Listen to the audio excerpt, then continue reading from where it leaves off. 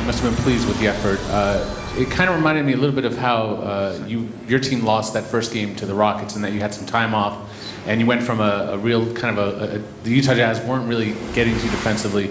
Then you switched to a team that had a much different kind of mindset. Do you think maybe that might have been in play with the Magic tonight, that it just they had a mismatch against the Cavaliers, exploited it, and now they're playing your team, and it was just like jumping into cold water?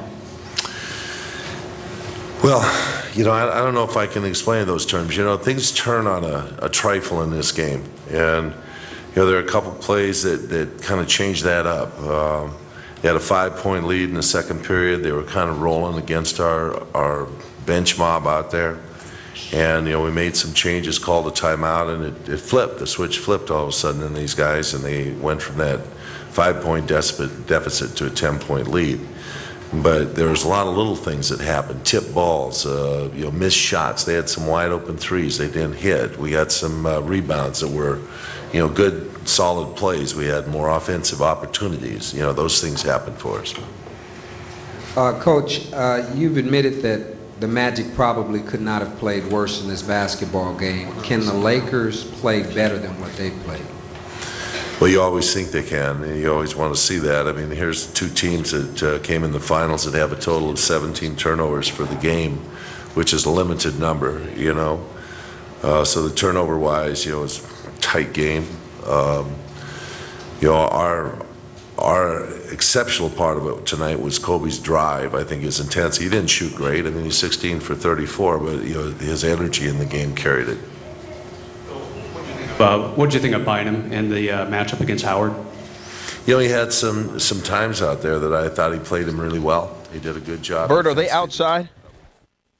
This is a guy that's, well, he had some opportunities that he converted on, which we liked. There's a couple plays that he could have probably powered through for some layups that didn't happen for him, but you know, those are going to happen still. You surprised Howard shot the way he did?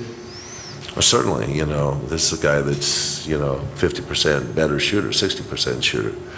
You know, some of the things that happened is he didn't get dunks, and that's a big part of his game. Phil, how often does Kobe surprise you? I know he's had 4 or 5 of these 40-point games in the playoffs, but does it ever surprise you when he pulls out a game like this? I think I've said no before many times when you've asked me that. He's known to play big in big games. Phil, Kobe said earlier in the playoffs that there is no such thing as momentum. You have to remake it game after game. How do you sustain what you saw in terms of energy tonight? What can you do between now and Sunday? Let's go one on the third. Well, there's 2 days off between these games, so it's a big opportunity for them to reset themselves and get themselves back in form.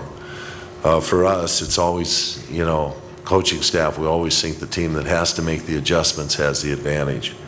Yeah, we have to find a way to anticipate what they're going to come back and do against us, see what we can do to eliminate the mistakes we made tonight, and play even better defense than we played on Sunday. Offensively, I think there's some things we can find and learn about this team.